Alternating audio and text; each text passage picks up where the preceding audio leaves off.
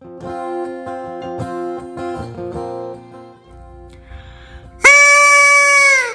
New Year! It's time to introduce the first God and My Girlfriend's guest blogger of the year 2020. Each month, we have girlfriends from all walks of life share their stories to inspire, uplift, and encourage you. This month, we have a college student named Caitlyn Fisher, who was diagnosed at a very young age with profound hearing loss. But because of Caitlyn's faith, this diagnosis did not define her identity.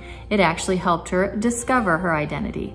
I know you're gonna love it and be inspired by it. Check out Let His Love Be Louder on the God and My Girlfriend's page of lisahentrich.com.